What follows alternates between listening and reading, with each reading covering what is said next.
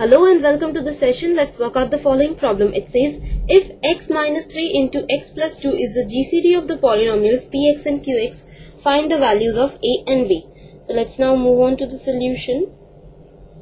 The polynomial px is x square minus 2x minus 3 into 2x square plus ax minus 2. Now we'll factorize this. X square minus 3x plus x minus 3 into 2x square plus ax minus 2.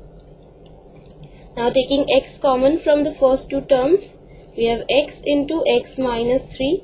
Taking plus 1 common from the last two terms, we have 1 into x minus 3 into 2x square plus ax minus 2. Now taking x minus 3 common, we have x minus 3 into x plus 1 into 2x square plus ax minus 2. Now we are given that qx is x square plus x minus 2 into 3x square plus bx minus 3. Now we'll factorize this. So we have x square plus 2x minus 1x minus 2 into 3x square plus bx minus 3. Now taking x common from the first two terms, we have x into x plus 2. Taking minus 1 common from the last two terms, we have minus 1 into x plus 2 to 3x square plus bx minus 3. Now taking x plus 2 common, we have x plus 2 into x minus 1 into 3x square plus bx minus 3. Now we are given that x minus 3 into x plus 2 is the GCD of the polynomials px and qx, right?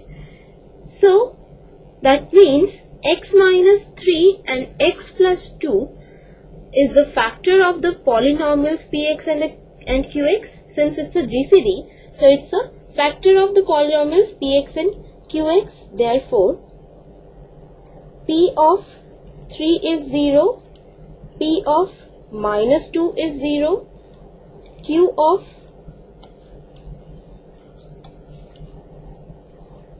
3 is 0 and q of minus 2 is 0.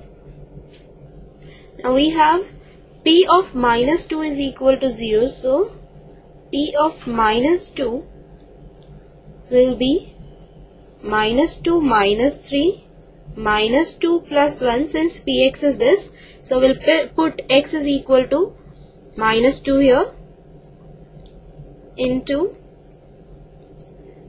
2 into minus 2 square plus a into minus 2 is equal to 0. So this implies minus 5 into minus 1 into 2 into 4 is 8 minus 2a minus 2 is equal to 0.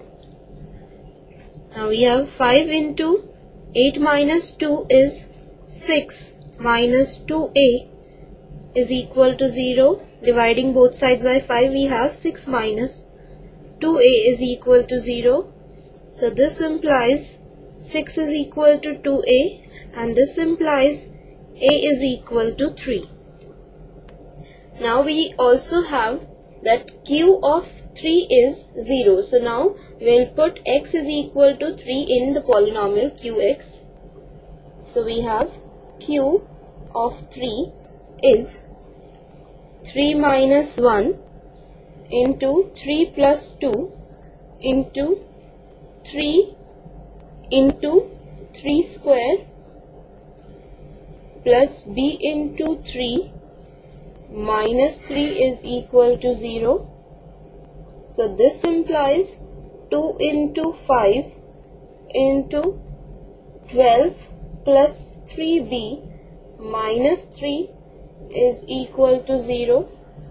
So we have 10 into 12 minus 3 is 9 plus 3b is equal to 0. So this implies 9 plus 3b is equal to 0. Dividing both sides by 10, we have this. Now here we have 3 squares, since we are putting x is equal to 3. It is 3 square. So it is 9 into 3, that is 27. 27 minus 3 is 24. So here also we have 24. So this implies 3b is equal to minus 24. So this implies b is equal to minus 8. So we have a is equal to 3 and b is equal to minus 8 is the answer. So this completes the question and the session. Bye for now. Take care. Have a good day.